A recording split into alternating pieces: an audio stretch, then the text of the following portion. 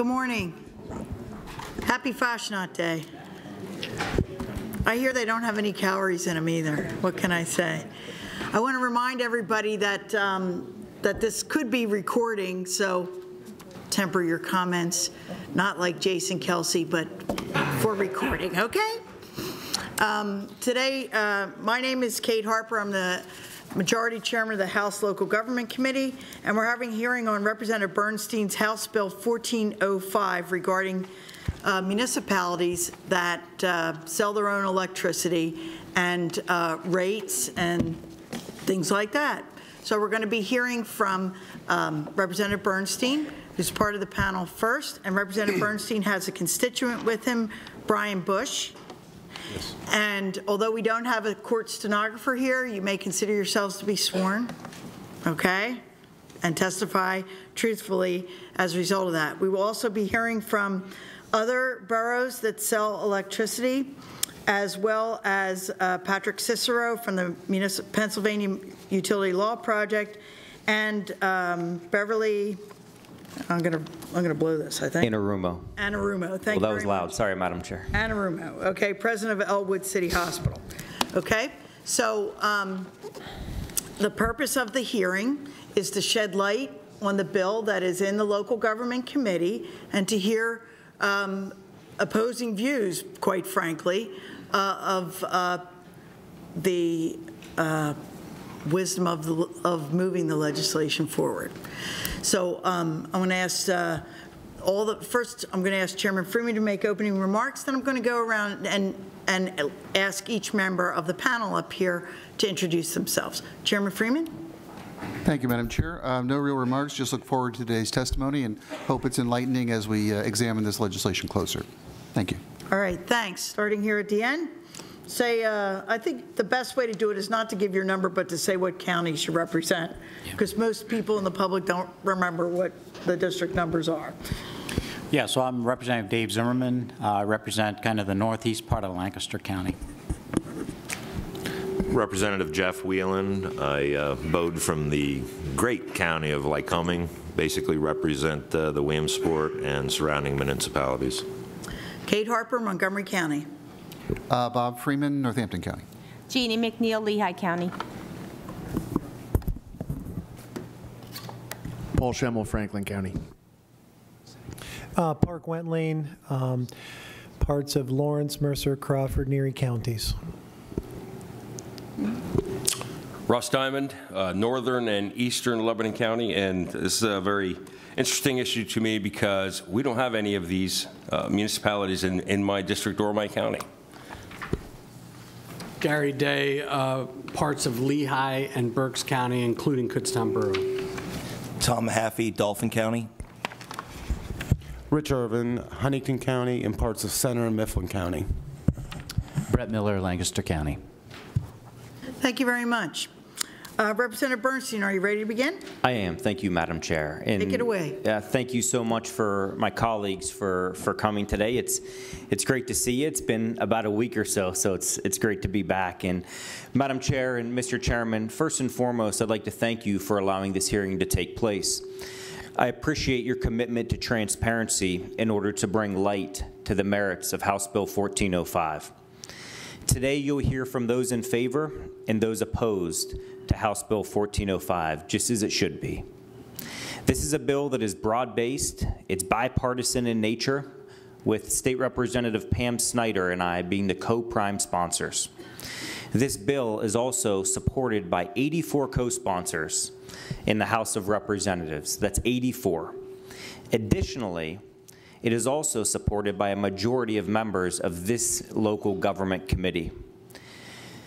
This legislation is also endorsed by groups such as the AARP, Pennsylvania Utility Law Project, PA Manufacturers Association, PA Realtors Association, and I think the greatest accomplishment of all, talk about bipartisan work, is this is also endorsed by Americans for Prosperity and the SEIU 32BJ.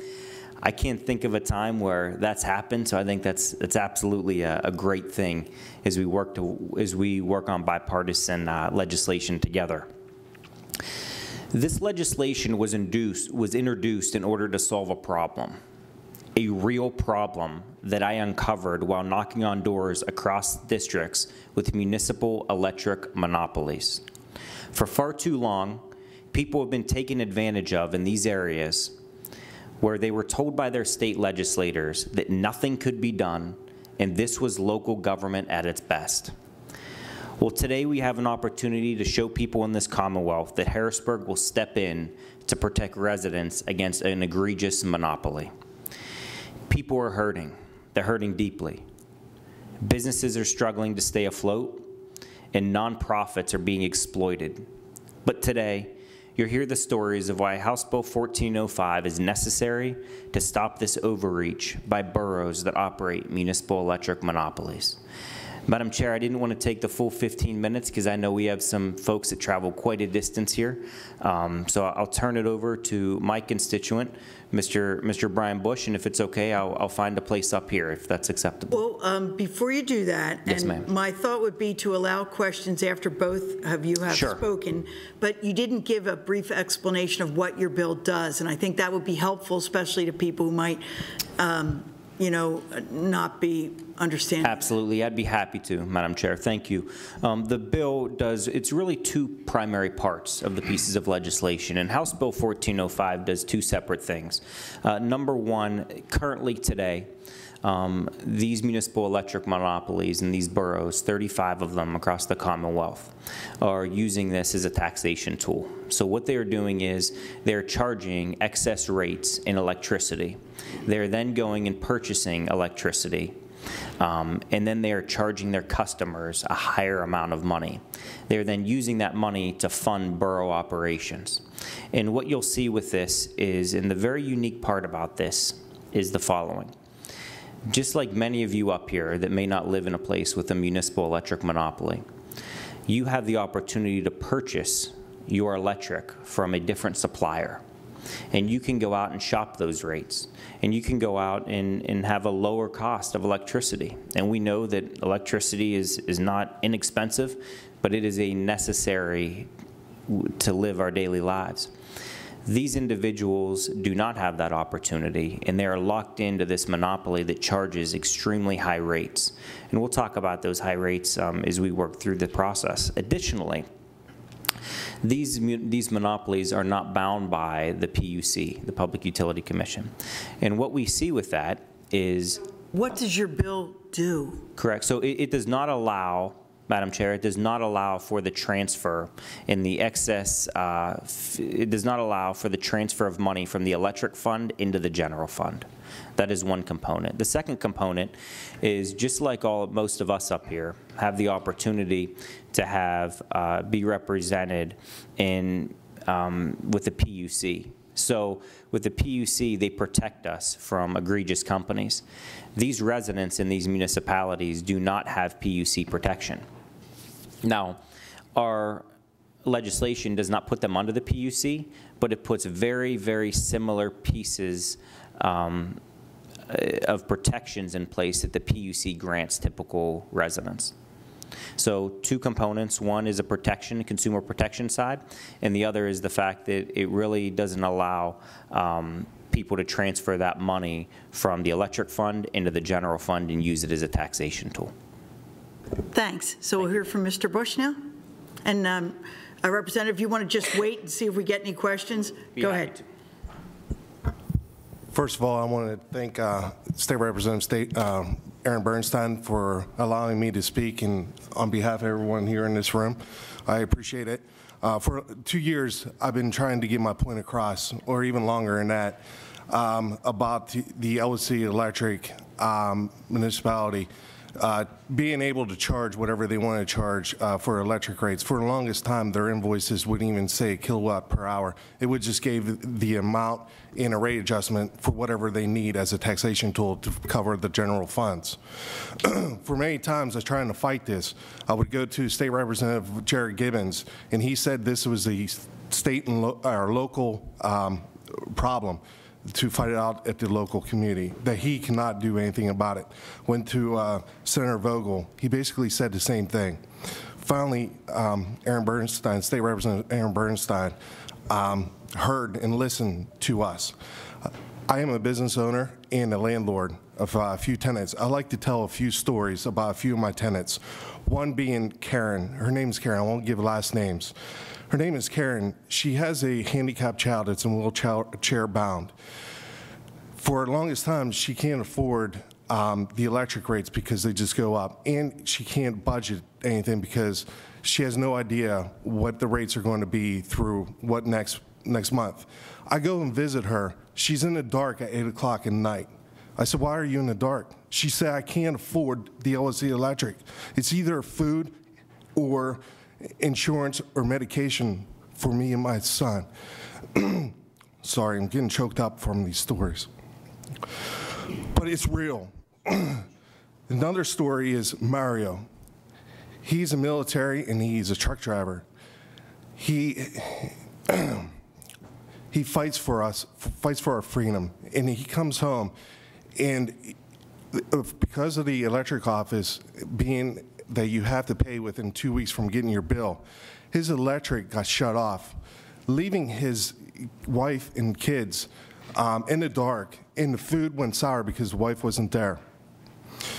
He had to come up with the money, plus the next day he had to come up with the money to get it turned on, and he got it back on. Another story, Debbie and her husband is EMT. They just told me that they wouldn't be able to pay the rent because they had to pay the utility bill or it would get shut off. There's more stories, but I'll just keep it at 3. One last story. I sold roses last year, right around Valentine's Day. I had a young male adult come up to me and wanted to buy 1 rose for his daughter. I was selling it for $4.25. He looked at me and says, I'm sorry, I don't have $4.25. I got to pay my electric.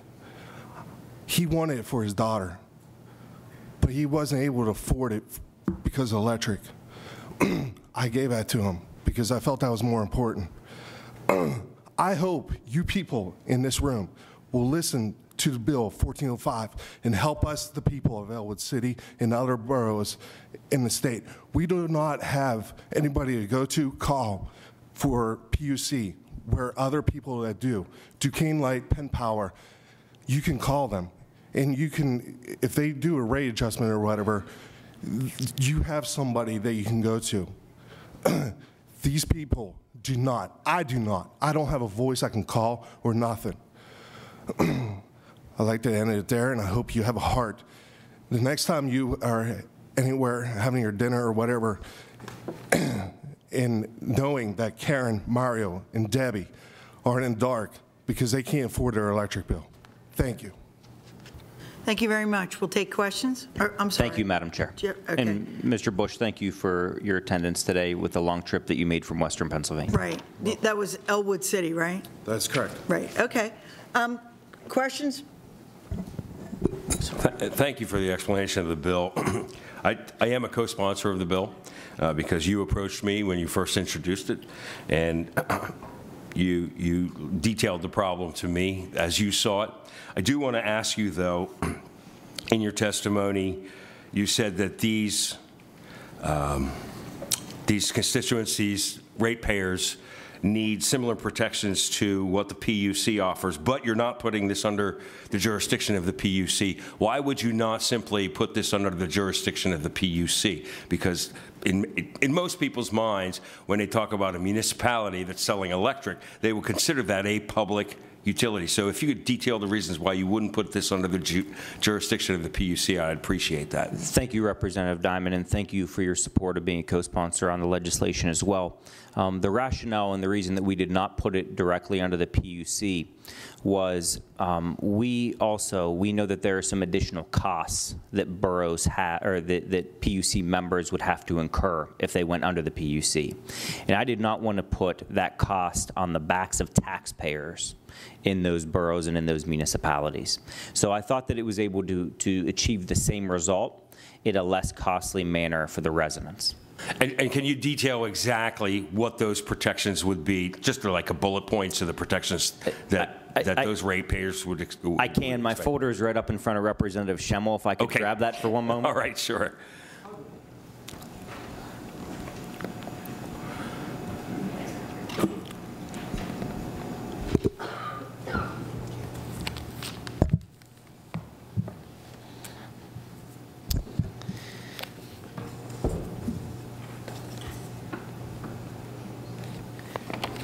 If you just give me one moment, Representative Diamond, thank you.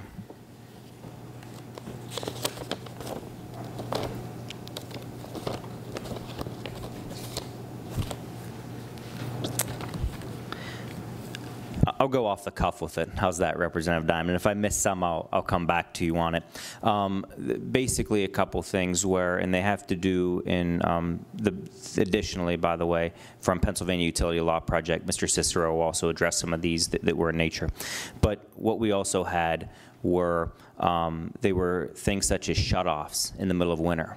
So there is nothing right now that these municipal electric monopolies, they can shut people's electric off in January and in February. We've seen it happen. It has to do with things such as rate increases. So the fact that they can't just jack up rates arbitrarily in certain areas, in certain times.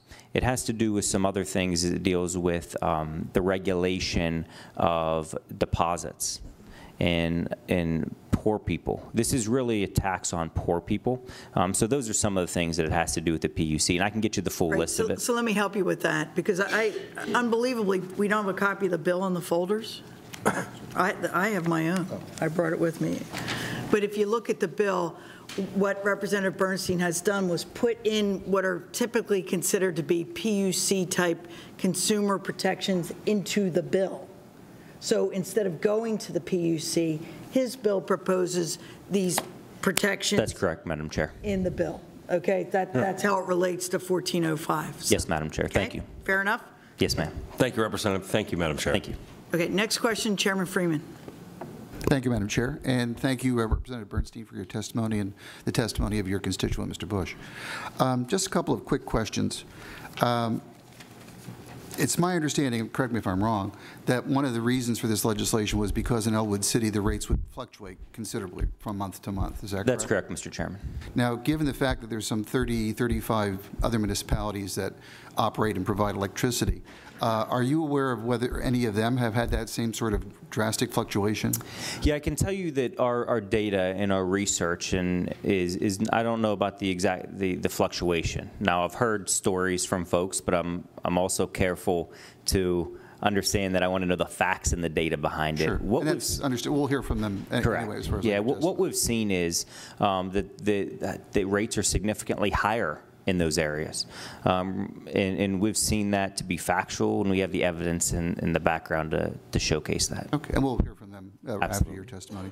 In your legislation, as I understand it, you do provide that if the municipality would follow, I guess, the regulations or guidelines of the Pennsylvania, New Jersey, Maryland interconnection, they would not have to abide by the various provisions of your bill.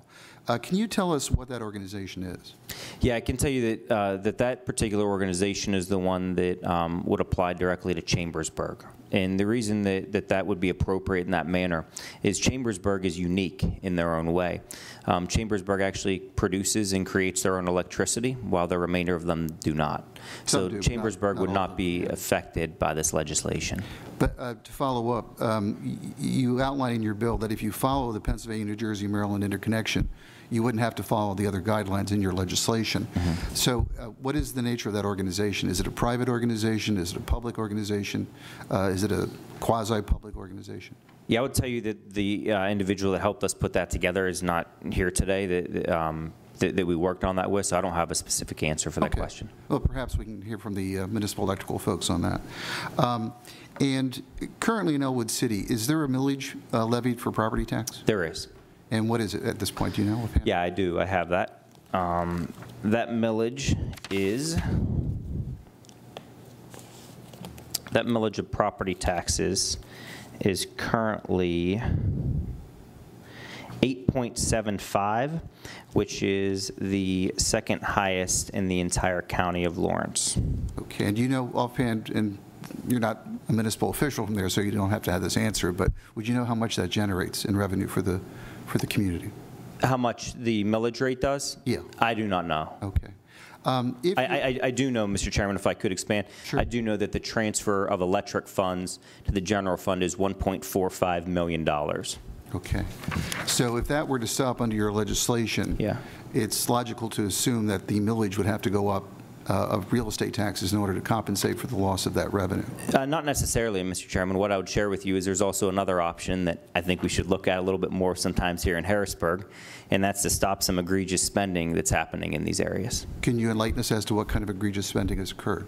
In Elwood City particularly? Yes. I can. I can tell you that there are police officers in Elwood City that make, if you could hold on to your seat there, I don't want you to fly off of it, that's $170,000 plus a year by scamming an overtime system.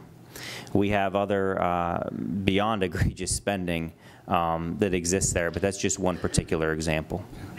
It is probably logical to assume, though, even with cutting back in certain areas of spending, that if you take away the ability to transfer the revenues from the electrical generation, that you're going to see property taxes increase. Yeah, I don't know that that's actually the case. I think that once again, there's an opportunity to be responsible government. And the other thing that I would share with this, and it's pretty clear and pretty straightforward, is, as you know, there's about 2,000 municipalities across the Commonwealth of Pennsylvania. And there's about 35 of these that are able to use this monopoly as a tool for the manner in which they're using it. So my question is very simply, Mr. Chairman, what would the other 2,000 do? They would behave in a manner that is consistent with Pennsylvania law, and we're just asking these people to do the same. Well, I think the point would be that in many of those communities that are not under this legislation, or under the ability to levy this kind of electric rate, some communities might like that benefit because it probably keeps their property taxes lower than it would be otherwise. Yeah, I look forward to hearing from PMEA and their municipal or taxpayer-funded lobbyists later today, where we hear from them, because we have documentation and proof that that's actually the opposite. I'll be curious about that. Thank you.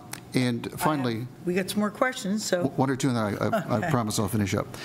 Currently, because the electric rates are charged on all ratepayers, that means that nonprofits as well as residential properties pay towards the municipal.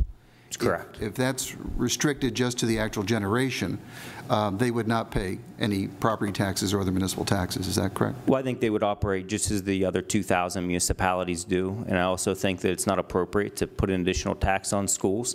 I think we consistently hear here in Harrisburg, just as the governor said the other day, we need more money in schools, and these 35 municipalities are taking money away from schools. Well, one could make the argument, too, that at least this process, although it needs some adjusting based on the grievances that you both mentioned today, does ensure that all who live in that community pay something towards the operation of municipal services, whether it be police, fire, or what have you, and that if we were to adopt your legislation, they would no longer pay anything, because if they're a tax-exempt entity, they don't pay any other kind of taxes. Just as the other 2,000 municipalities across the Commonwealth do. That's correct, Mr. Chairman. Okay. And finally, I noticed in your legislation that you would allow the municipality to ask how many adults live in a residence. What was the reason behind that in terms of what you were trying to get at? I'm not sure I have that particular piece of the legislation. If you could point me to a line on it, that would be appreciated. Let me see if I can dig that out. And if I don't have an answer, Mr. Chairman, I know my team members over there will get back to you with these things.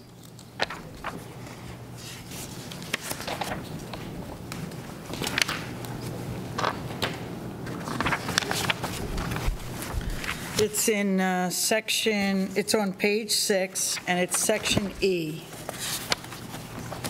Section B, Madam Chair, you said? E as in everything. Oh, yes, the chair is correct. It's lines 16 through 19. Adult occupants, prior to providing utility service, a borough may require the applicant to provide the name of each adult occupant residing at the location and proof of their identity.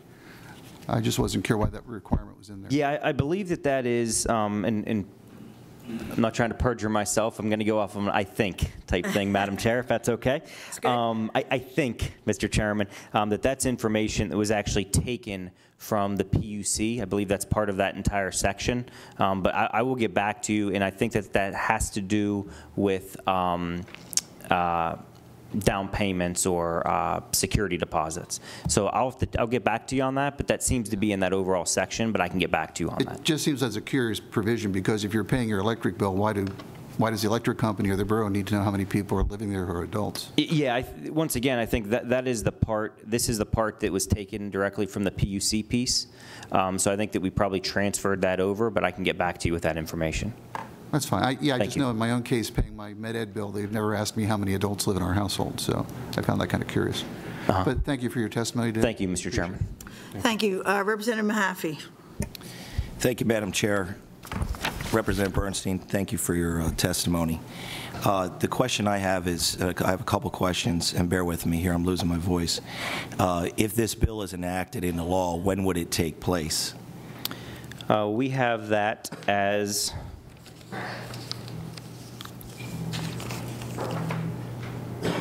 60 days, Representative Mahaffey. Now, I do represent 2 boroughs that do sell electric to their constituents, their customers. Yes. Middletown Borough and Royalton Borough. The question I have is as coming into this, I was previously an elected official at the local level. We run on a calendar year, as boroughs do also. If this is enacted within 60 days and that is taken out of their budget, how do you expect them to cover the difference? Now, in Middletown Borough, they, I think, move about $1.6 million over into their budget from this. That's a considerable amount of money. You can make cuts, and there's no doubt about it. You can make cuts, but the cuts you need to make are usually going to be services, and those services are usually police and public works. So if you don't have people out plowing your snow or making arrests or doing the protections that they need, I see this as being very problematic in this bill, if passed, because you cannot raise taxes in the middle of the year. That has to be identified and done at the end of the year, which would be enacted in the beginning of the year, and then that would be done through the taxation through the counties or the local tax collectors, whoever collects that money. So they can't collect any more tax revenue at that point, if need be. I know that this would be at least doubling these 2 municipalities in taxes if they had to cover this difference, other than cuts. But as you know, there's a lot of different ways that other municipalities across the state, first-class municipalities, have something called a business privilege tax that taxes at a rate on gross revenues. So you can talk about egregious, and you can talk about, you know, people digging in and doing things in these local boroughs that you feel is hurting people. But if you go to other communities and other municipalities, every one of them has some kind of taxation, whether it be a business privilege tax. I'm just giving it for instance. So I'm just curious, what do you think about that, and where do you think as far as that goes? Sure, I'd share with you, Representative Mahaffey, and thank you for coming today. Great to see you again. I would share with you that you know, this is a type of thing that I'm willing to work on as we want to extend this out. That's something I'd be willing to work with you on. As you talk about the tax rates, I think it's important to understand that there's also another component to this, and that's with property taxes, you have the opportunity to write these off. And with when you talk about electric, you do not have the opportunity to deduct that from your taxes. It looks to me, from my analysis of it, and you're talking to kind of a data nerd here that likes a lot of numbers, and my analysis is very simply that these 35 people, that these 35 municipalities are living pretty fat. They're living pretty good off the hog. And while they're doing it at the expense of taxpayers. And they're doing it at the expense of my constituents and other constituents across this Commonwealth. And I will tell you this, Mr. Representative Mahaffey, that whenever we hear the stories like Mr. Bush shared, and whenever we hear the stories of the 70-some-year-old woman that came into my office because they shut her electric off, and she came in to plug in her oxygen tank, she could live. Not live well, not have heat, live. That this is the kind of thing that I'm willing to go to all costs to try to stop, because we can't allow this to happen in our municipalities anymore. I'd agree that any time that you have these problems where people are getting shut off in the middle of winter and so forth, and there's other things out there that we can hopefully help them with. I know the municipalities that I deal with and that I represent, they go to great costs and great extent to try to help people like that. I don't know the specific situation that you're talking about. I don't know if they went through a process, and I'd be willing to ask the same question to the other testifiers at that point in time. But I would hope they would not do that on the first go-around. I hope it would be a situation where they've gone through every possible option out there before they do something of that sort. And I know that the general med eds and PP&Ls and so forth, they do the same thing. You know, I think they've extended themselves to that point. So, thank you. Thank you. Thank you, Representative. Representative Whelan, folks, we're going to have to move this along in order to be able to get all the testimony in today. So let's have shorter questions and shorter answers, okay? Absolutely, Madam Chair. Yes, ma'am. Thank you, Representative, for bringing this to our attention. Just a real quick question. We were presented with this chart as part of the testimony. I'm not sure who provided it. It's footnoted at the bottom, Pennsylvania DCED Municipal Statistic Database. Yep. Now, someone mentioned before the start of this hearing that perhaps this was not totally accurate. Right. Could you point out what's not accurate, or have you not had the time to digest this? I can, Representative Whelan, and thank you for the question. And Madam Chair, I'll try to be short, but I want to make sure that I answer the question. I think this is important. And when we have a testifier... Just for the members, I believe this came from the PMEA. They are scheduled to testify, so give your answer as to why you believe it's inaccurate, but the members should keep an open mind till they hear from the PMEA, which is coming up if we... Sure. I would share with you that all the information, and I have the documentation here of every county that was pulled for tax rates. The tax rates on here, of the 35 that are listed, there are 7 inaccuracies. Those inaccuracies are at East Conemaugh Borough, Royalton, Chambersburg, Wampum, Lansdale, Dunconian, Mifflinsburg. So the inaccuracies are clear on here. We have proof and documentation from the counties. I question if someone comes up and produces false information to the committee. I guess we'll have to hear what the rest of their testimony is. Representative Bernstine, the purpose of a hearing is to explore the bill. I understand that you take issue with the PMEA's chart. But if it came from DCED, there are a lot of possibilities for why your numbers and theirs vary. And I don't think we have to disparage people who have not yet testified on that. Thank you, Madam Chair. Representative Whelan, anything else? Thank you, Representative. I have a question for Mr. Bush. You live in and you own property in Elwood City, right? That is correct. Okay, and you were told by several state representatives or state legislators that this was a local problem. That is correct. And you're here with the local government committee. So I guess I would like to hear from you what you did at the local level. Did you go down to Borough Hall, talk to your elected officials? What did you do to talk to your local government officials about the issues that you told us about? Yes, thank you. I would go to meetings and talk to the mayor. One specific thing was the borough, if a tenant would not pay, they would hold the landlord accountable for the non-payment. Well, they took one of my tenants and applied a budget plan for him without my acknowledgement. When the tenant moved out, I was absorbed with a $900 electric bill. I had to pay that in order to get a new tenant in there. This was absurd. This was without my acknowledgement that they did this. So I went to council meetings, to everything, then to State Representative Jared Gibbons, and he said there was nothing he could do. I was dumbfounded on what I could do. All right, so you did try to talk to your local government? Okay. Absolutely. So that was actually my question because I understand that the purpose of making the owner of the property that got the electricity responsible for the bill. I've seen that elsewhere, and I don't think that that's an unusual provision. So you also talked about your tenants, and I'm assuming that as the landlord, that the only way that they would have an inability to pay their electric bill for electricity they had obviously consumed has to do with the fact that the rent that they pay you does not include utilities. Am I right about that? That is correct. Okay, thanks. You're welcome. Thank you very much for your testimony. We'll move on. Thank you, Madam Chair. Mr. Chairman. The next up is Vance Oakes, President of the Pennsylvania Municipal Electric Association and the Borough of Grove City Manager, and Robert Thompson, the Borough of Ephrata Manager. Gentlemen, consider yourselves sworn, although I don't have a court reporter to take testimony. And this is an informational hearing, and I see Dave Woglum is also there. Dave, you want to identify yourself to the committee because you're not on the list.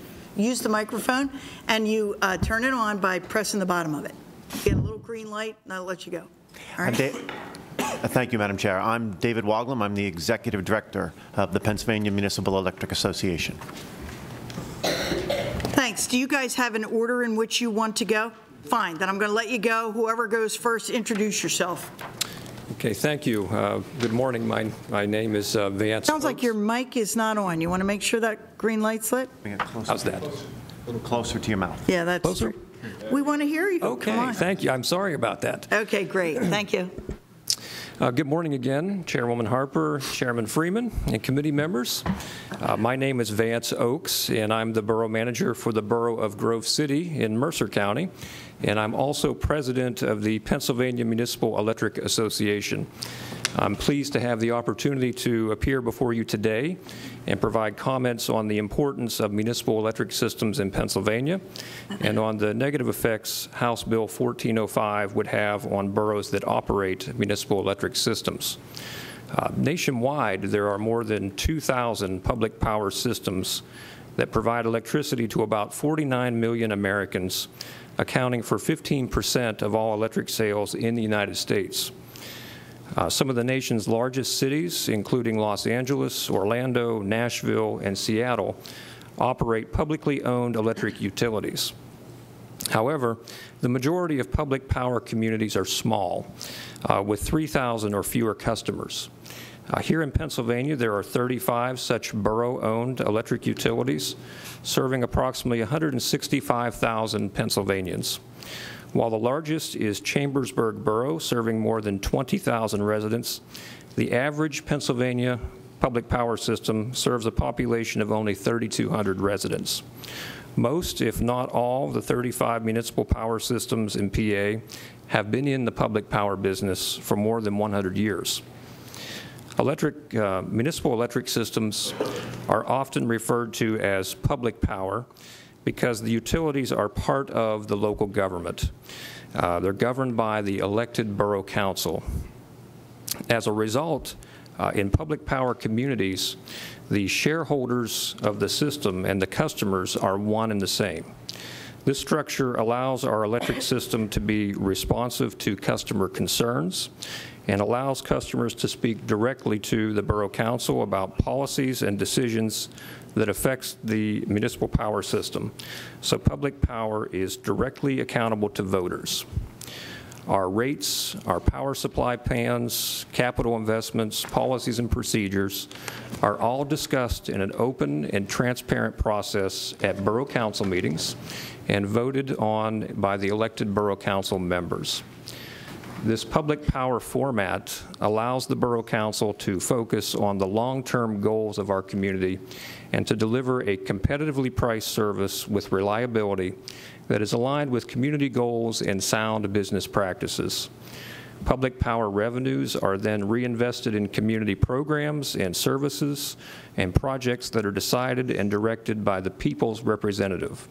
As nonprofit entities, municipal electric systems exist to provide reliable, affordable electric service to our customer owners. Pennsylvania's municipal electric systems and the rural electric cooperatives here in Pennsylvania are exempt from PUC regulation because they are self-regulated by their consumers. Pennsylvania's municipal electric systems are unique electric suppliers. As local government entities, we face public accountability and transparency that other suppliers do not. Our systems are subject to the Open Records Law, the Sunshine Law, competitive bidding requirements, conflict of interest standards, prevailing wage laws, and investment restrictions. As nonprofit entities, borough-owned electric systems prioritize reliable service. On average, system outages for a borough-owned system are less frequent and resolve far quicker than for state-regulated utilities. For typical operations, borough-owned electric utilities have an average outage time of only 13 minutes, whereas state-regulated utilities have an average outage time of 109 minutes. For major adverse weather events that occur, borough-owned electric utilities have an average outage time of only 42 minutes, whereas state-regulated utilities have an outage time of 146 minutes. Local control of rates and investment priorities, openness and transparency, public accountability, and reliability and value to the community make public power a very good deal for the Pennsylvanians who live in the 35 communities that have public power. Unfortunately, House Bill 1405 would significantly and negatively change public power. This bill is the result of concerns raised in one borough, the borough of Elwood City in western PA.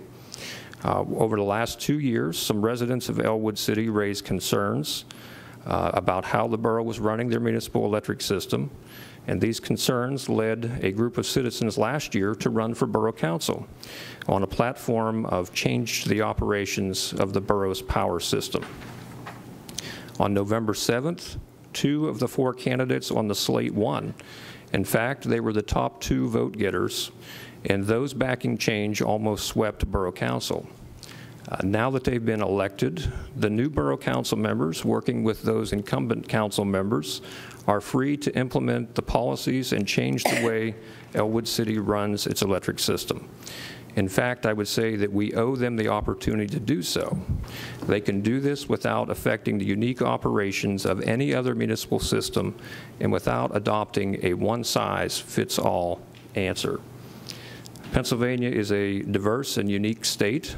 The Commonwealth has a long history of relying on local government to make important decisions and vesting power in local elected officials and local voters to determine what is best for their community. Because what is good in Elwood City may not be what is best for Kutztown or Lansdale. House Bill 1405 disrupts this time-honored tradition in Pennsylvania, and it is directing from Harrisburg what is good for all 35 boroughs who have public power, disregarding the will of the voters.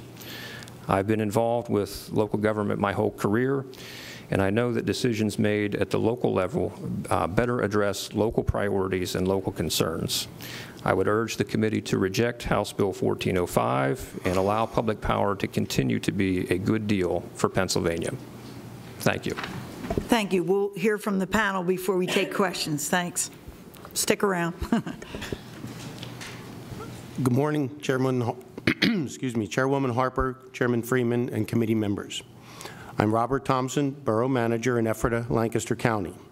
I want to thank my friend Vance Oaks for providing an overview of municipal power and how our electric systems are different from investor-owned utilities or IOUs. I have focused my comments for today's hearing on the practical effects of House Bill 1405. Specifically, what House Bill 1405, if approved into law, would do to municipal budgets and the drastic changes in operations House Bill 1405 will force upon the 35 boroughs with public power. In 1902, Ephrata purchased a steam generator for $7,000 to supply the borough with electricity and has remained in the electric business since. Ephrata is the largest borough in Lancaster County with a population of 13,394.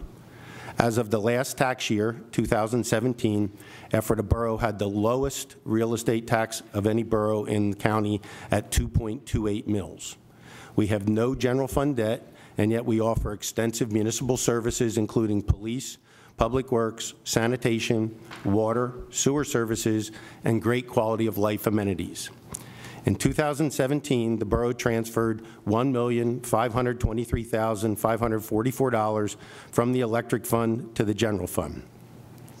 This payment in lieu of taxes, or pilot, by Ephrata electric system amounts to 13% of the borough's 2017 general fund budget. This policy is not unique. In fact, most of the 2,000 municipalities across the country that are served by municipal electric have pilots. Our Borough Council supports the policy of lower real estate tax rates over lower electric rates because customers can impact what they pay for electricity through conservation practices, and the payment from a municipal electric system broadens the revenue base to make sure that even non-for-profit entities who do not pay real estate taxes provide some revenue to the borough for the services that they receive. This policy decision is local, made by elected representatives of Ephrata. If the policy is not working, I'm sure the voters of Ephrata would elect new council members to change the policy. If House Bill 1405 was law and a pilot or transfer from the electric fund was prohibited in 2017, we would need to increase real estate taxes from 2.28 mils to 6.68 mils, or an average of $696 per household to make up the shortfall.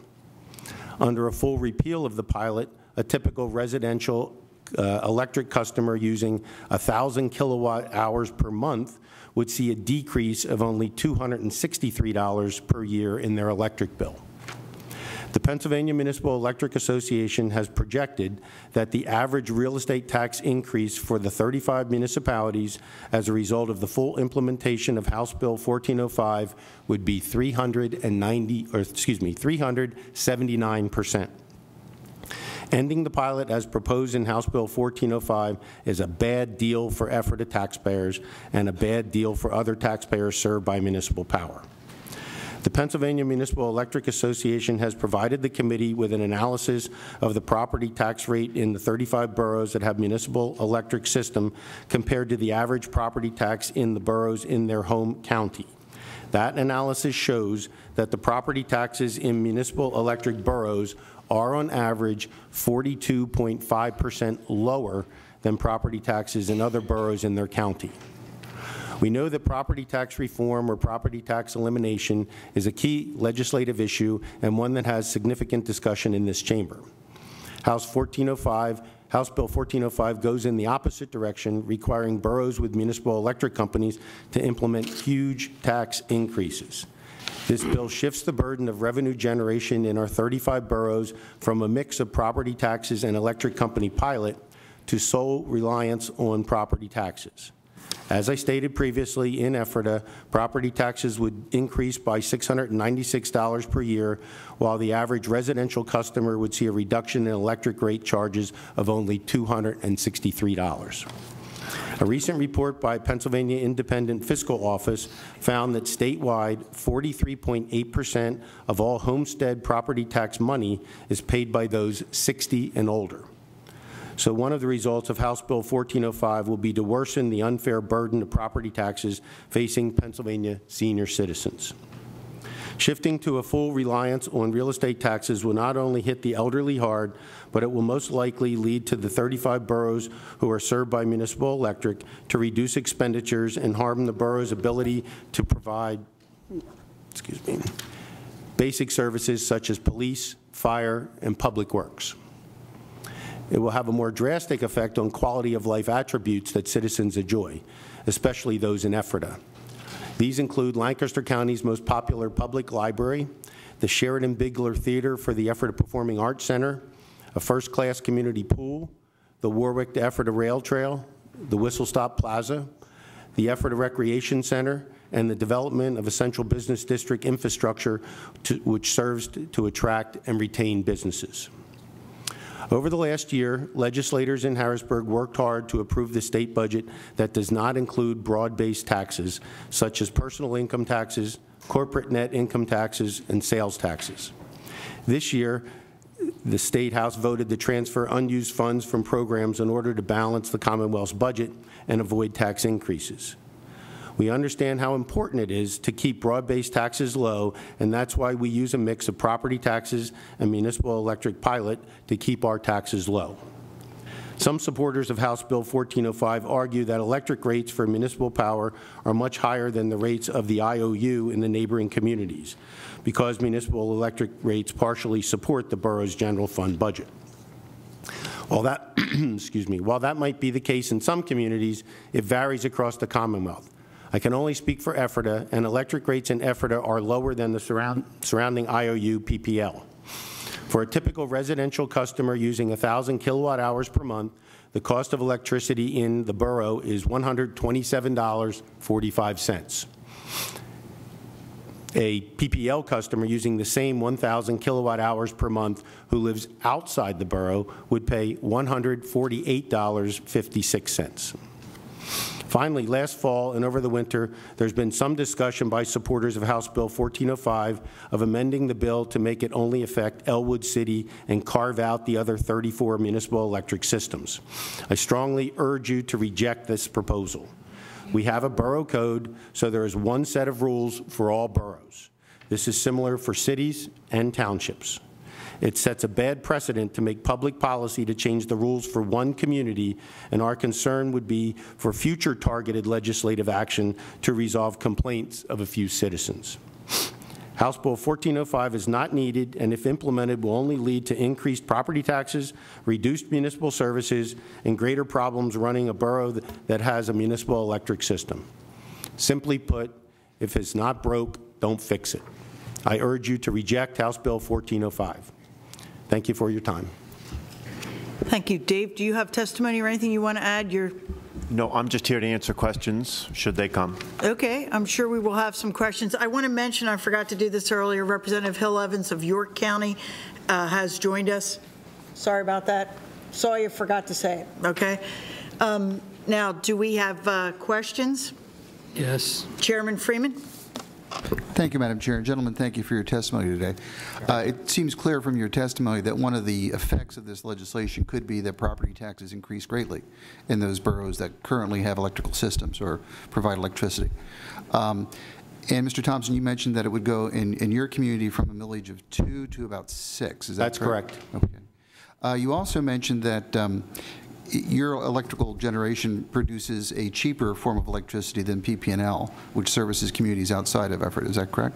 Our rates are lower. We do not generate any power. We purchase power, but our portfolio consists of products that allow our generation to be less, yes. So in selecting your providers, you obviously must have some cost savings that goes into that in order to offer a cheaper. That's correct. Okay.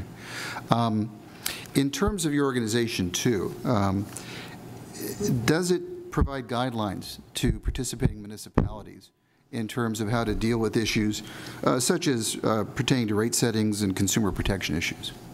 That is correct, we do. The PMEA, a number of years ago, developed a standards of good practice, operating procedures for our membership, and we've provided them with some guidelines on issues dealing with terminations that were mentioned today, and a whole host of other things related to the operation of a municipal electric system.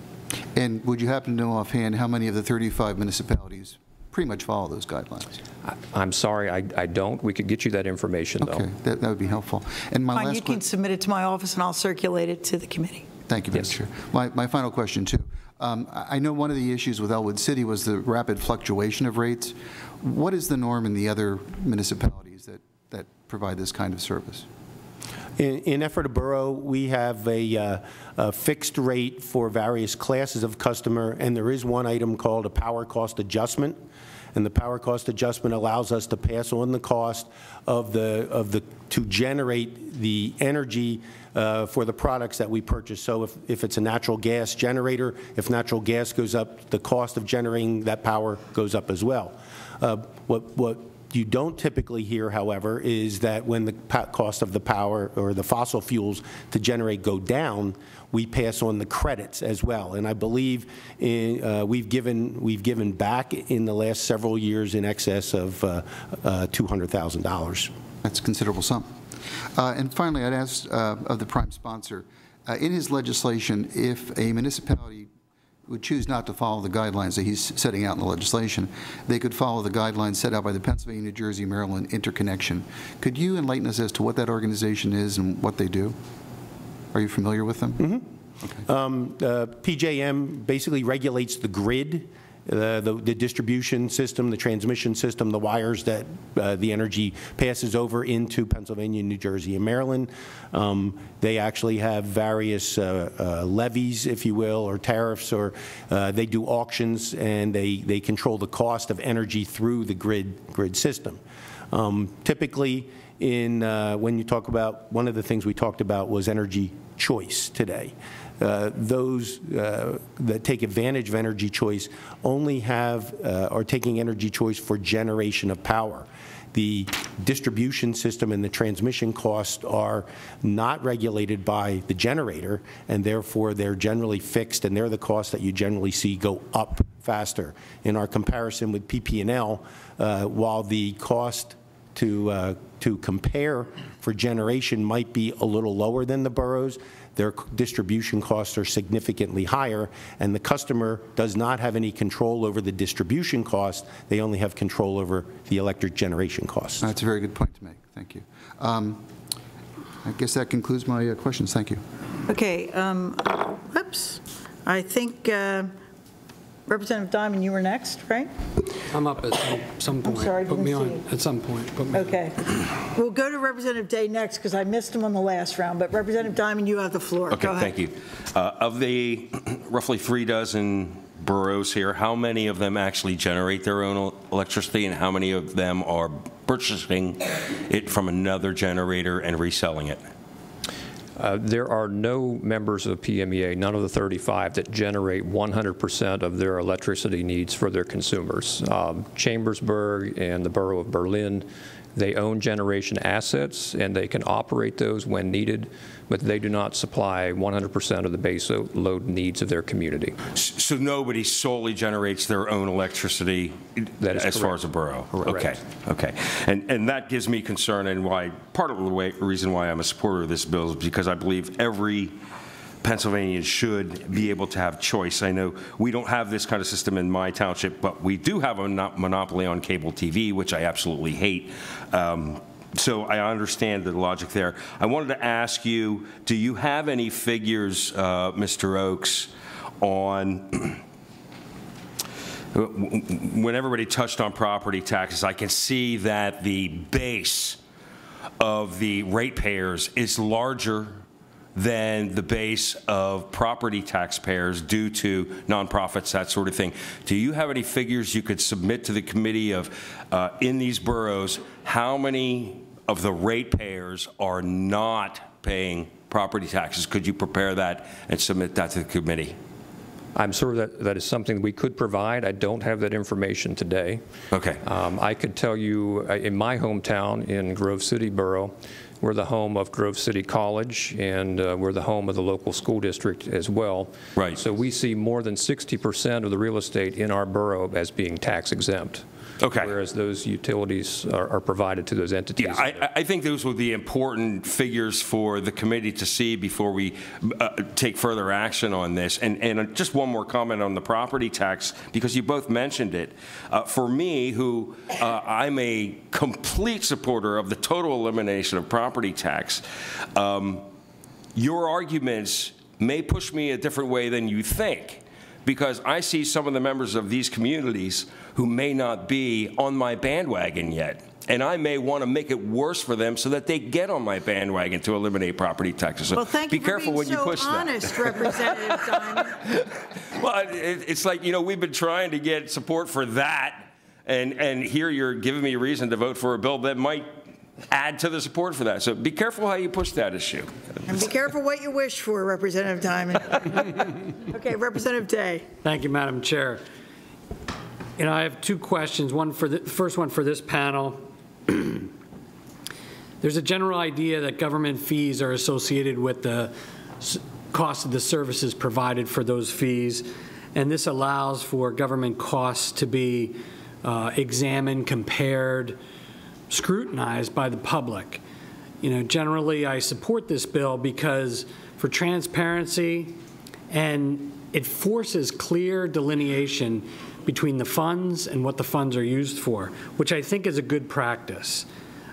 You know, I think that the argument of, well, this will drive up property taxes, yeah, that's a bad political argument to have and everything, but we make policy, and the policy should be clear transparency so that people can then go to the local municipalities, participate in the public discourse, and know exactly what the comparisons are, what the metrics are. There's no doubt in my mind that we have a role to play here. By setting the rules for the use of funds between the general fund and the electric fund, I think it's good policy, is where I'm coming from. I think it's important that I share that with you and everyone here.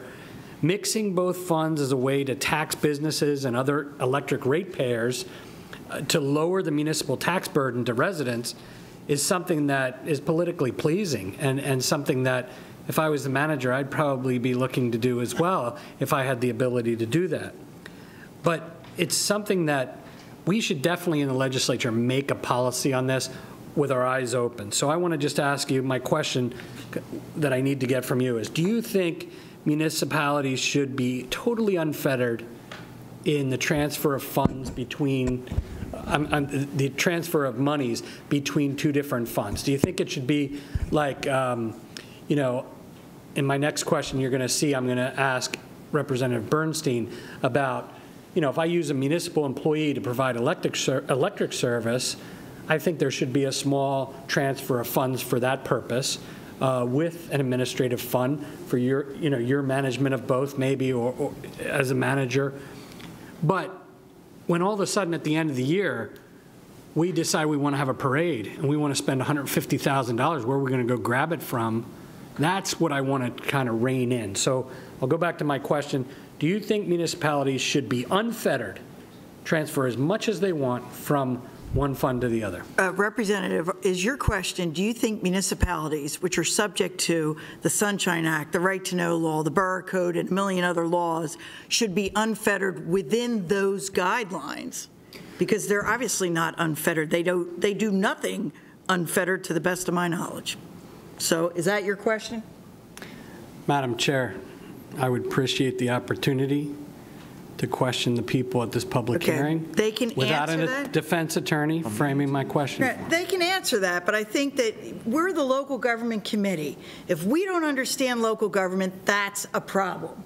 And this is an amendment to the Borough Code, okay, which is the guiding document for the boroughs. You can answer the question, but let's have fair questions here in view of the fact that we know that local governments are regulated by several statutes, and they are not unfettered in anything they do.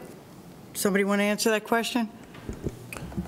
So we believe that the current system results in local decisions being made by local officials, whether it's rates, whether it's what streets to resurface, how many policemen to have, whichever the case. So we don't believe we're unfettered. And in fact, while there are many practices that are very common amongst our 35, there are some of them that take divergent paths. For instance, 3 of our municipalities do not make any transfer from the electric to the general fund. 3 different municipalities have no real estate tax.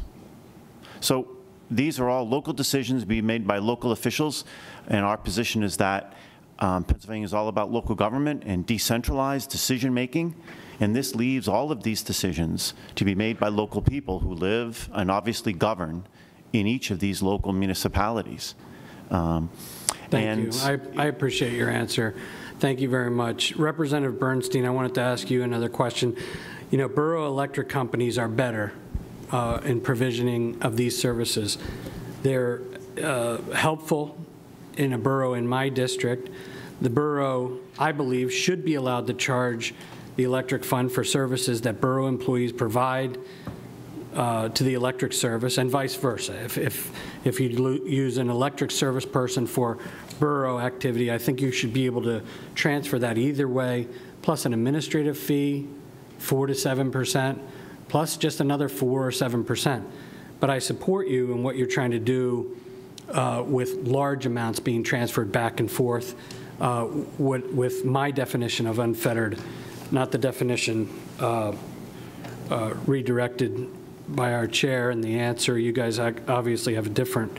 So Representative Bernstine, would you agree that some reasonable charges be allowed to be charged from one fund to the other?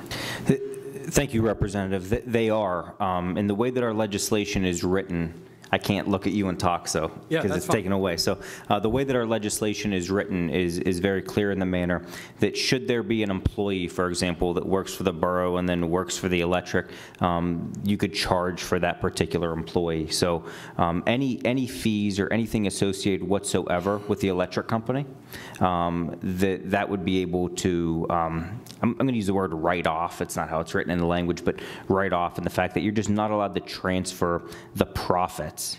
Those electric municipal monopolies are not allowed to have a profit out of that, and that's what we're trying to stop. What would you do with the profit? Would you require a reduction in rates? It is correct. Okay. Thank you, Madam Chair. Thank you. Representative Miller? Thank you, Madam Chair, and thank you for your testimony. A couple of quick questions.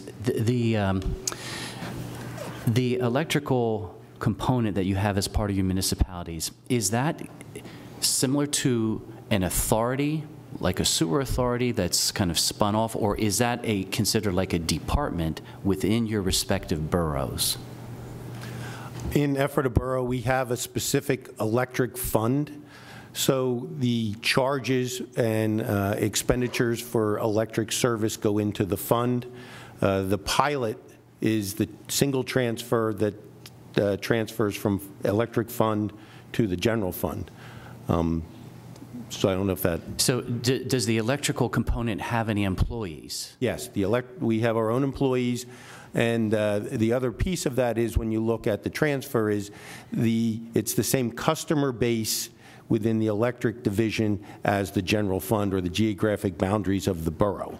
In many cases, water and sewer authorities, the customer base extends beyond the municipal boundary, and then you start commingling revenues from customers that are from the borough and outside the borough. So that's why we restrict the transfers only from the electric fund to the general fund. And in your organizational flow chart, are you the manager over the employees of the electrical component? Ultimately, yes. We have an electric division with an electric division manager who supervises linemen. So we operate and maintain our own electric distribution system, as well as we have a power supply manager. Okay, and final question, if for both of your boroughs, and maybe you can speak more broadly, if this bill were to be enacted and the boroughs had to switch out to what most municipalities have, would your respective bottom line budget number change? It'd just be, or would it be a different pot of where the money comes from? As far as the total budget, we go through a fairly extensive vetting process when we do our budget, and we believe that we have a very responsible budget, and it's as low as it should be for the services that we provide. Now, with that said, can you lower expenditures? You can do so by lowering service levels. You can do so by eliminating employees or lowering on the general fund side, approximately 75 to 76% of all expenditures are personnel related. So that really reduces down to about 25% of materials and supplies and outside services that you can have significant impacts. And over the years, those have gone down to what we believe to be minimum levels for service levels in our community. So forgive me, a follow-up question then. So if for instance, you have, I'm making a guess here, 10 employees in the electric division, and this law were to be passed and you would have to divest those employees and all, your overall budget number, let's say it's $20 million for the borough or whatever, could potentially be the same or lower? We would probably not divest ourselves of the electric division employees. It would more be general fund employees would be impacted because the real estate tax rate would go up, general fund costs would go up, and we would be looking to reduce the general fund, not the electric fund. Okay, thank you very much. Representative Whelan. Thank you, Madam Chair, and thank you, gentlemen, for your testimony. History tends to teach us a lot. I'm a firm believer in looking back in history. So if we look back in history, there's present day, there's 35 boroughs. What was it previously? What did the Commonwealth peak out as boroughs or municipalities that maintain their own electric? Any idea historically? To my knowledge, it's always been 35. So it's been 35. I don't think it ever got higher. Never got higher. No. And then the second and last question is, if this is such a good deal for the folks in these boroughs, which in some cases, if this is accurate, it is a good deal for constituents in certain boroughs and maybe not so good for other boroughs, how many boroughs are looking at doing like these 35? Is there boroughs out there looking to do their own electrical? It would be very, very expensive for any municipality not currently in the public power business to get into the public power business. First of all, there would be a major expense at the entry point where the public power would come into the municipal line. The municipality would have to buy the poles and transformers hardware, the meters, from the IOU. So there would be a huge upfront cost. The municipality could borrow that, spread it out over 30 years, et cetera. But it would be very, very expensive now to get into the business. We basically, since the invention of electricity, we've always had 35 boroughs, basically, and nobody's looking to get into the business, and nobody's looking to get out. Correct. I mean, the 35 of these municipalities, as Mr. Oaks said, all got into this at the turn of the century, around 1900, when power first became available. Okay. Their elected people had the wisdom to get into this business, and they've stayed in the business. Thank you. Representative Mahaffey. Thank you, Madam Chair. Thank you, gentlemen. Quick question. Do we have any other boroughs out of the 35 that have the same problem that Elmwood City has, or Elwood Borough, sorry?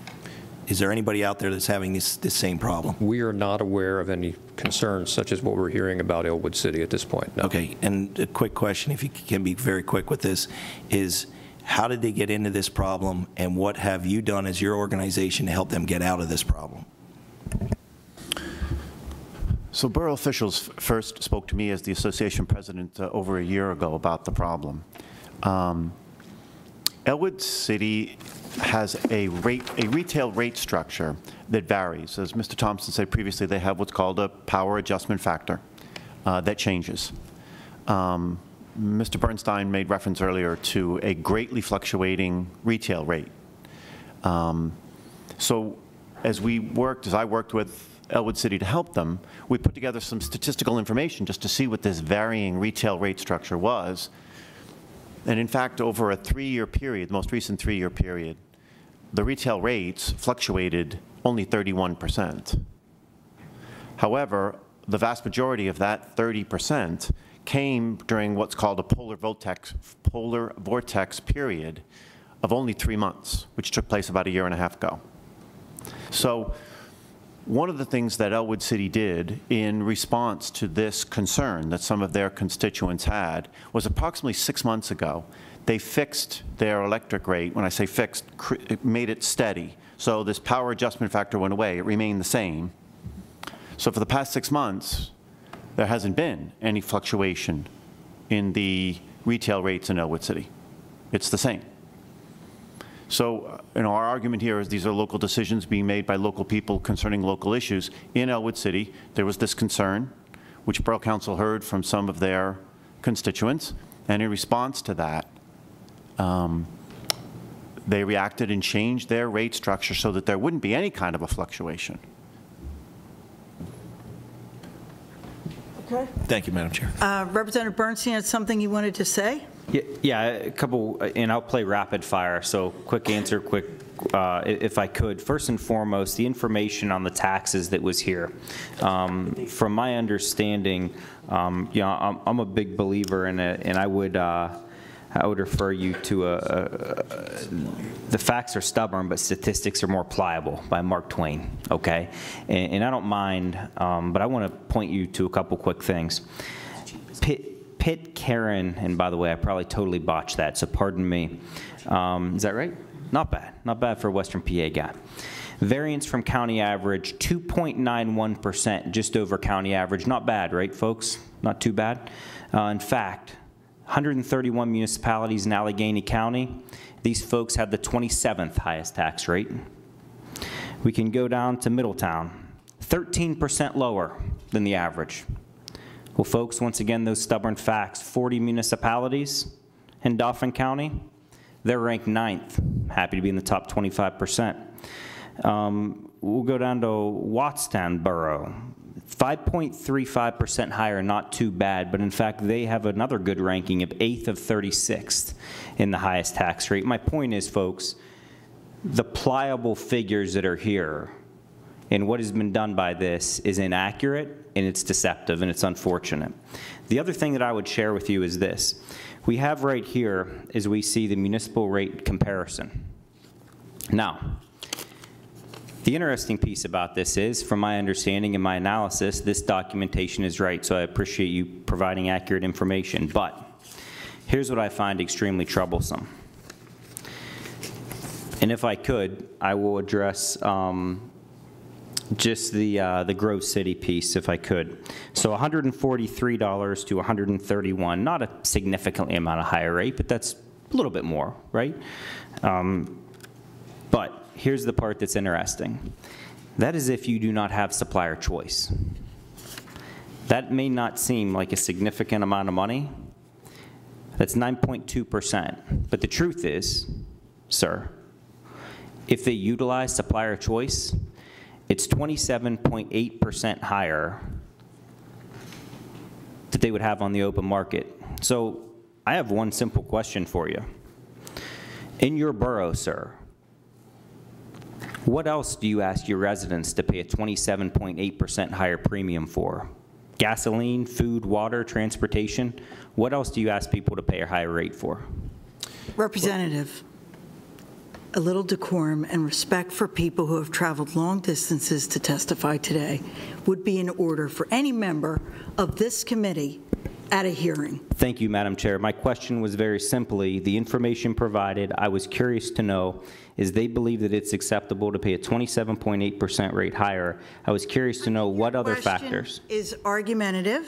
I will allow the gentleman to answer it, and we will move on. Please answer. Thank you, if I may.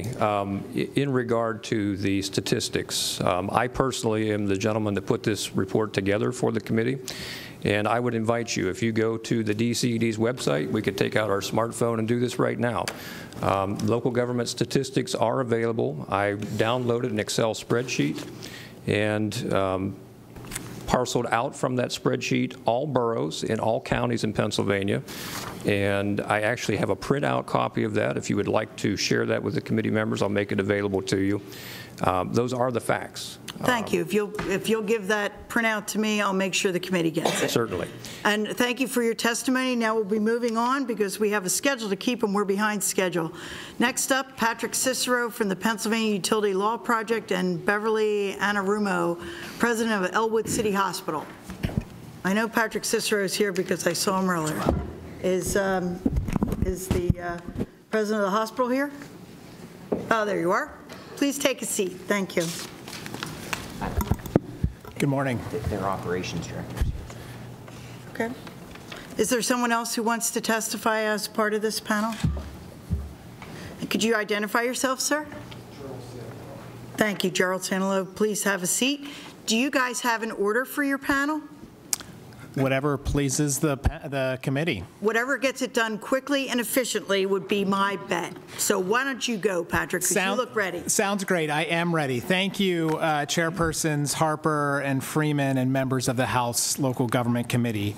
Also, I want to thank you and Representative Bernstine for inviting me to testify today about House Bill 1405. You have in your packets my written testimony. I'm going to summarize that. I'm not going to go through it in great detail. We've heard a lot of conversation today about Section 1 of the legislation in House Bill 1405. Most of my testimony is going to be about Section 2. And Section 2 of that legislation are consumer protections that would look to replicate some of the consumer protections that exist under the Public Utility Code. And I think that they're pretty important, and I'm going to talk to you about why they are and hopefully be able to answer any questions you have about those consumer protections. So I am the executive director of the Pennsylvania Utility Law Project, or PULP. PULP is a designated statewide specialty project of the Pennsylvania Legal Aid Network, focused exclusively on low-income utility issues. For almost 4 decades, our organization has provided legal representation and support, information, consultation, and advocacy in conjunction with local legal aid and community-based organizations. We represent clients before the Public Utility Commission, before the Department of Community and Economic Development, and the Department of Human Services on all matter of utility issues. Much of our advocacy focuses on energy issues because the ability of low-income Pennsylvanians to connect to and maintain essential services, including heat and light, is an ongoing concern. Others today have testified about the importance of flexibility on the parts of municipalities in setting rates. I understand the need for such flexibility. Today, however, I want to talk to you about the needs of low-income electric consumers who have to pay rates they often cannot afford. Each year, we represent hundreds of low-income households facing the loss of critical utility service. Some of these households receive electric service from the 35 municipal electric utilities. Unfailingly, these are among the most difficult cases for us to handle because of the lack of statutory and regulatory protections for these consumers. When we are unable to adequately resolve municipal electric issues, our clients often face drastic choices.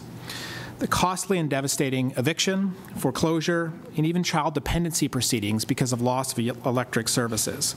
The consequences of the loss of a utility are far more significant and far more pervasive than simply having the lights out. The list of consumer protections provided in House Bill 1405 would go a long way in terms of ensuring that households receiving service from a municipal utility have the tools needed to maintain service during economically vulnerable periods. It is important for the committee to recognize that low-income households face burdens when they're required to purchase electricity. Unlike electricity provided by public utilities regulated by the Public Utility Commission, municipal electric providers do not generally have low-income rates or programs designed to help utility consumers and low-income consumers reduce their electric bills. These households also do not receive the benefit of well-developed regulatory and statutory protections and the ability to dispute to have their dispute determined by a neutral third party. Despite this, low-income households served by municipal utilities face the same affordability problems. I would point you to Chart 1 on page 3 of my written testimony, which lists the energy burdens of Pennsylvania households. This information is gathered annually, and what it shows is that there are about 300,000 Pennsylvania households who live in what's called deep poverty. Deep poverty is defined as households living below 50% of the federal poverty guidelines. To give you a sense of context, the 2016 federal poverty income guidelines, and I'm using 2016 because the data, the energy burden data I have is 2016 data, is about $12,000 for a family of 4. There are 300,000 households in our Commonwealth who live below that level. You can see there are about 1.5 million Pennsylvania households, and that represents about 4 million people, or 25% or so of our Commonwealth, that live below 200% of the federal poverty guidelines. These households always pay a significant portion of their monthly income for energy. Chart 2 on page 4 gives you some of those federal poverty levels to give you context about what we're talking about. Pennsylvanians with income at or below these thresholds are very poor and struggle monthly. Unlike other goods and services, there is no ready substitute for electricity. When families cannot pay, they are simply forced to go without service for periods of time, and the consequences that I spoke of earlier often befall these households. Living without electric service is more than an inconvenience. Lack of refrigeration causes food to spoil. Families cannot cook hot meals or take hot showers, and most often furnaces are not operational, even if they run on an alternative fuel such as oil or natural gas. House Bill 1405 is no panacea, but it is a start. In reviewing the legislation as it is currently constructed, there are several changes that should be made, I believe, to clarify certain intent. I list those changes in my written testimony and won't belabor them here. They deal with carrying over some language from Title 66, which is the Public Utility Code, that isn't necessarily applicable to municipal utilities. And so if you look at my written testimony, you'll see some of the changes that I believe would be necessary. The only one I want to specifically talk about in my oral remarks is on page 7 and lines 3 through 4. Here, this would require the municipality to enter into at least one payment agreement with a household. I believe the intent should be clarified. Currently, the language says the borough may enter into a payment agreement. I think it is critical for households to have second chances. Because of the nature of poverty, households often have to juggle their bills each month and cannot always pay every bill on time and in full. If a customer falls behind on their electric bill, they should provide it a reasonable period of time to catch up. I would suggest that the may be changed to shall, so that boroughs, like other utilities, shall provide at least one opportunity for a second chance. I know that some members of the committee are concerned about the impact of House Bill 1405 on the ability to generate revenue for other municipal functions. I am not insensitive to concerns of municipalities in managing their revenue streams to provide needed services for their constituents. It is important to remember, however, that electricity rates, unlike, say, property taxes, are typically regressive in nature. That is, poor households pay the same rate per kilowatt hour as wealthy households and middle-income households, but do so with far less income. Property taxes tend to be measured based on the value of homes. Those with more expensive homes tend to pay more than those with less expensive homes. Furthermore, there is no ready substitute for a household to do without electricity. Every rate design and rate mechanism comes with positive and negative attributes in terms of bill impacts, revenue, and public interest concerns. Utilities and municipalities often seek rate designs and rate recovery mechanisms that guarantee recovery of costs to meet other needs, but rarely do they recognize the need for assistance programs that are designed to help economically vulnerable households. House Bill 1405 appears targeted to ensure that utilities have the revenue needed for the public service provided. With the additional consumer protections contained in Section 2, as amended, or the suggestions of amendment contained in my written testimony, we believe that the bill goes a long way in leveling the playing field for low and moderate income households. And with the corrections suggested here, we believe it should be adopted by the committee.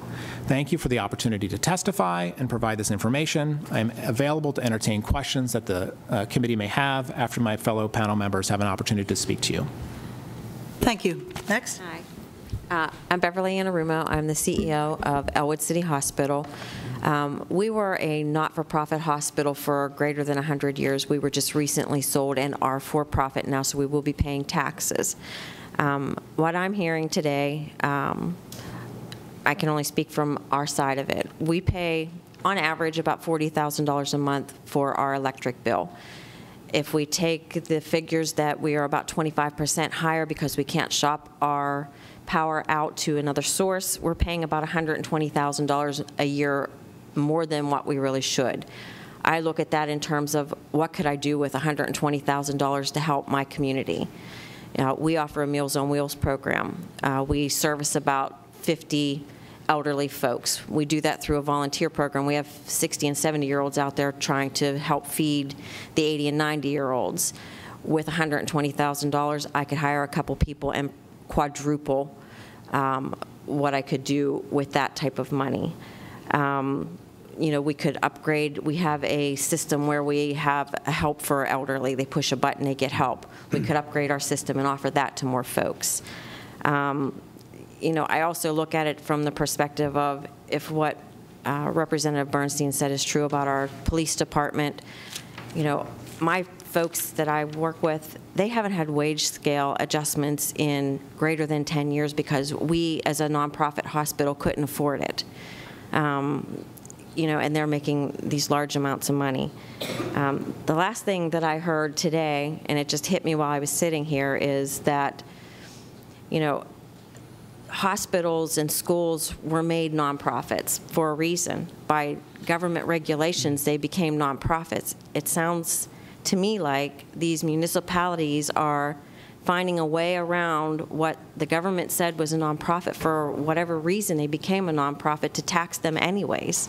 It just seems like it's kind of not fair. They were nonprofit for a reason, and you're taxing them a roundabout way. So, yeah. I'm going to start off with a question because I'm curious. If you're now a for-profit hospital, do you know what your taxes will be? We just got our tax bill. Oh, we just got it. We just became you would have gotten your borough and county taxes. We did not receive our borough borough bill yet. We received our county taxes so far. So do you have any idea what your borough taxes will be now that you're for-profit? No, we don't know, but what I've heard is going to be around $90,000 just for the hospital building. Okay, so you'll be paying, and that's just borough taxes, and your school taxes are likely to be They're probably much higher. Probably going to be more. The county tax is around $88,000 from what I saw. Okay, and as a nonprofit, you consume the electricity that you paid for, right? I mean, hospitals are big users of electricity, right? Yes. Okay, so you're supporting Representative Bernstein's bill because you would like the ability, even if your taxes will greatly increase, to save money on electricity. Yes, and here's why. Because of the fluctuation, we never know where our bill's going to be. At least with taxes, we can write them off, and we know what our bill's going to be. There's not every month it's going to be a different amount of money. Right. Okay, I'm looking at your controller. You're the controller, right? No, I'm not. I'm the facilities director. Okay, because it was my understanding that the cost of doing business for a hospital would include your electric. Yes. We are regulated, though. I mean, you know, we are, again, a not-for-profit for a reason, I think. And well, you're not a not-for-profit. You are for-profit at the moment, right? Yes, we are now. But not-for-profits are made not-for-profit for a reason, because you're mandated to keep within certain guidelines, that kind of thing. But we are using our electricity. Right. Okay. So I guess what I'm asking is, the trade-off you're asking us for is, we're willing to pay much higher property taxes as long as we get a $120,000 break, we believe, on our electricity. We can also write those taxes off. And you, okay. So I see where you're coming from, although I'm not sure about the electricity as a cost of doing business. But that's the IRS and not something I'm involved in. Any other questions? Chairman Freeman. Given the nature of the electric bill you've cited, about $40,000 a month, have you instituted any conservation measures, and if so, what are those? I can let Charlie speak to that. Yes, sir. We have looked at doing some conservation measures. Of course, I think in our past and even currently, we're still not really on the positive end of doing things. We've looked at measures to reduce energy. We looked at changing our lighting systems out. We looked at variable speed drives on equipment. We looked at new equipment. The problem is we can't afford it, or we couldn't afford it at the time. We're kind of lost with, we don't have that competitive advantage we felt too with purchasing of power. Being locked into one power grid, one power system, we couldn't shop like you would typically shop for. No, I understand that, but obviously you could save some money through the implementation of conservation. We could do that, and if we had the finances to do that, yes, sir, we would do that. At this point, you've looked at it, but you haven't implemented any. So I know that Charlie, I'm sorry, I'm fairly new to the CEO role at the hospital, but I know in the past Charlie has gone to the borough and asked them for help. You know, other communities have had Penn Power or whatever be able to go in and help with lighting, changing out light bulbs to more efficient lighting systems. We don't have that advantage. Charlie, you can speak There was the Act 129, I believe. It was where the energy provider would help and assist the consumer with change out of light systems. Sure. Those type of things. So let me go back to your statement. Did you go to the borough and ask them for a special rate? Many boroughs that generate electricity or sell electricity have special rates for big users who are also big employers and are otherwise beneficial to the community. So did you go to Elwood City and ask them, give us a special rate? We did. Okay, so if the bill passed and rates had to be uniform, you wouldn't even have the opportunity to ask, albeit it didn't work for you, right? No, they That's did. what the bill says, uniform. Yeah, it is. I guess it's uniform the way they charge. With the bill's broken out into a kilowatt usage, your usage of energy, your demand, and then it was a power adjustment, rate power adjustment, and that's what seems to fluctuate to the point we just don't know where it's going to be every month. It's kind of a surprise when you get it. In the past, it's been double. In the past, we've paid $20,000 in a rate adjustment and don't even know where it's coming from. How do you calculate? So the fluctuation in rates is as big a problem as the cost. That's correct. Good. Thank you very much. Representative Zimmerman. Thank you, Madam Chairman. I'm just going to make a comment. Chairman pretty much asked my question on special rates, but I'm a big believer in limiting regulations and having local government, local control over these kinds of issues. And I really see this bill as actually adding to regulation and really taking away from local government in many ways. And so it's hard for me to support a bill as it is. And just looking at and hearing from Mr. Thompson and Mr. Oakes, Ephrata Borough has been doing this since 1902, which was back before this building was built. And it's been working well. They have a thriving downtown. So there's some things that are really happening and being done well. So my question revolved around special rates, whether you ask for them. And the other thing is, what are they saying as leadership of Elwood City? Have they spoken to any of the other municipalities that this is actually working well? Do you know whether there's been any dialogue with anyone else? I don't know. No, I can't speak for that now. All right. But that's pretty much the content of what I wanted to say. So thanks, Madam Chair. Thanks. Representative Mahaffey. Yes, thank you, Madam Chair. This is actually to Patrick, if you could. You talked a lot about poverty, and we have an extensive program that as state representatives we pass along and try to help people that have problems paying their electric bills, called LIHEAP. Yes. And I'm sure you're familiar with that. Is that something that the boroughs offer, the boroughs that have electric, can they get into that program? Yes, thank you for the excellent question. I am familiar with the LIHEAP program. I'm actually the chair of the LIHEAP Advisory Committee to the Department of Human Services. So the answer to that question is, like all good answers, it depends. Certainly, if the electricity being provided is the primary heating source for the household, then the household would be eligible for the LIHEAP program, both cash and crisis grant. However, even if it's not the primary heating source, if it's a secondary heating source, meaning if it's necessary to run a furnace, for example, a natural gas furnace or an oil boiler, then the household would also be eligible to receive LIHEAP. And that LIHEAP grant either could go to the household directly if the participating municipality is not a licensed vendor with the Department of Human Services, or if they are a vendor, it would go directly to the utility and be applied to the household's utility bill.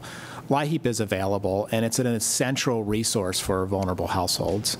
I would submit, however, that LIHEAP is available in addition to some of these protections for customers of regulated public utilities as well. So it's also available for the PPLs and the MEDEDs of the world in the same fashion as I just described, primary or secondary heating source. So the boroughs do offer this then? I mean, this is something that the boroughs you're able to use with the boroughs that provide electric, is that correct? When you say the boroughs offered, I'm not sure I quite understand your question. LIHEAP is administered by the state of Pennsylvania through the Department of Human Services. All of the dollars come from the federal government. And so the person or entity that has to apply for LIHEAP is the low-income household, him or herself. But when you said that it can come right off the electric bill, that's something that boroughs do they have to enter into that, or how does that They would have work? to, and I don't off the top of my head know which, if any of the 35 boroughs are licensed vendors, but the Department of Human Services has a vendor agreement for heating providers that they could enter into, and if they entered into that vendor agreement, then it would be directly applied to the low-income household's energy bill. If the low-income household is served by a provider that isn't a licensed vendor, they can still get the grant, but the dollars are sent directly to the household. So they can get it either through the electric bill or through their own? Correct. Okay, very good. Thank you very much. Okay, thank you. Thank you all for coming, especially those of you who traveled long distances. I appreciate your being here. I think we had a lively discussion, and I appreciate your testimony. Thank you very much. Thank you. We're adjourned.